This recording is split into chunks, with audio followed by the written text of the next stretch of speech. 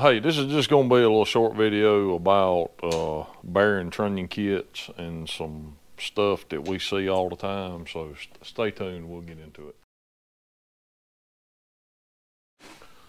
So all of these, and again, it's just maybe the nature of the beast, because we've seen it in other applications also, but these bearing style trunnion kits, they just pretty much eat theirself constantly, and that they just won't live. I mean, maybe there's some that will live, but we've seen many different brands come through and they all live a very short life.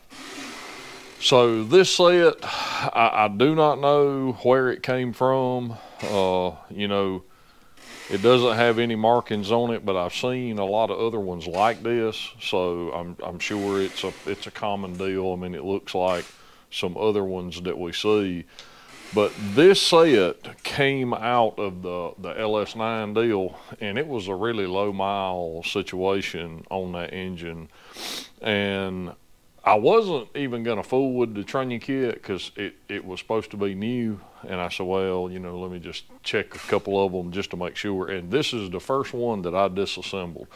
And we went ahead and disassembled all 16 after this one, and they all look the same. But let me put it up under the viewfinder so you can really see. Come over here close. I think you can see that, but I mean, it's just eat up where the bearing rides. And I'm gonna turn this light off here so it'll maybe make it so we're just gonna, yeah, you can really see. So can you, yeah. So this is the factory machined line, and from here to here is where the bearing's riding. And they've got right here in the back up against the shoulder of the main body, they've got a relief groove for the bearing. So the bearing is actually running off into the relief groove that they put in the corner. So let me roll it a little bit. I mean, you can see how bad the steel is abraded. And if you look, if you can see, like over here, if you can see the surface finish is pretty rough. I mean, it looks shiny visually, but when you put it under the microscope, you can really see the surface finish is rough. And I think that's probably some of the problem. It's not all of the problem, but we see some, like this one's actually wore, and you can see like it's flaking. Let me get it up here. Right, yeah, right. It's trying to glare. Like right here, you can see the end of its travel like it's flaking out. And so a lot of times, and again, I'm assuming, let's roll it on over to the other side. Yeah, I mean, I think you can see that surface finish. I mean, it's like garbage. It looks like absolute trash. So, yeah. So I think what's happening, and then there's the other side where the wear starts again. I think what's happening is, you know, we got this material, whatever, you know, mystery meat that is, and then we got this roller bearing, and these needles are just, these needles here are hard as Chinese arithmetic. And then we got this deal, and it's hard, and they're just not happy together. And I think that it's a surface layer, like the heat treat depth is probably not super deep. It's probably like a case hardening. And again, I'm assuming because I don't know what material this is, but I do know that I bet we're gonna go over and test it, but I'll bet that it is way hard. And generally something's got to be softer and something's got to be harder. And I remember back in the Harley days, some people made roller rocker arms and they used bearings like this, and they used a tool steel shaft for the rocker to ride on, and every single one we took apart looked just like that where the bearing rides. And then later on in life, people figured out that bearing just wasn't gonna work, and they started doing what we do, putting bushings in them And then once you put a bushing in it, it live forever. No more problems. So, and you can, so let's, yep. So this is our trunnion. It's rim polished or chemically polished. And so you can see the difference. I think you can see in the camera. And we'll just do it back to back here. So you look at that surface finish. It's still rocking a little bit. You look at that surface finish, and then you look at that surface finish.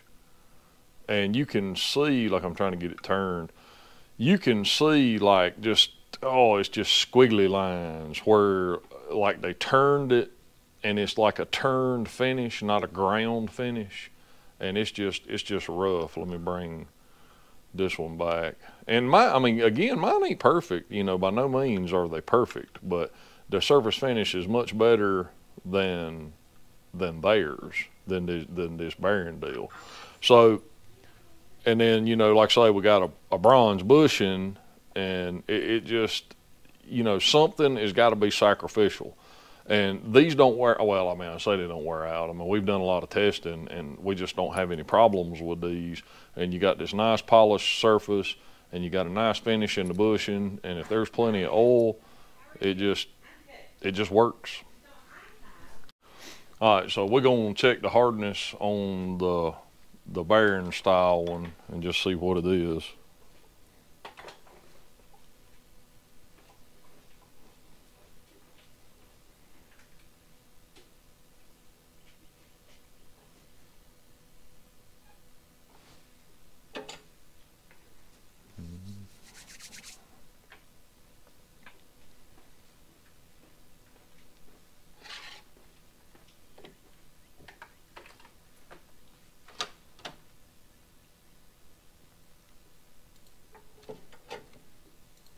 Yeah, so that's like 58, just almost 58, which is pretty hard.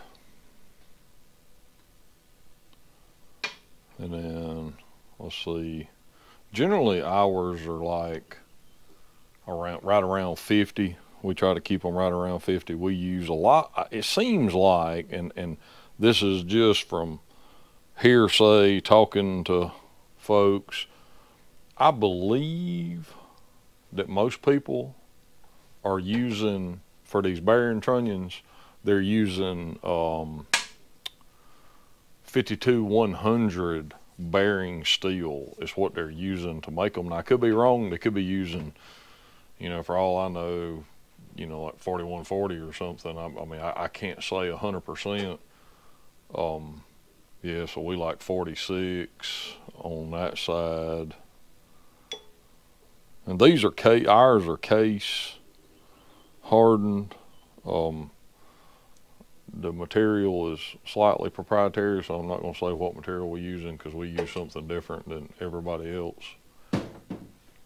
But again, we have really good success with them. So we started out using 52-100, and then we moved to something that I feel like is a little better.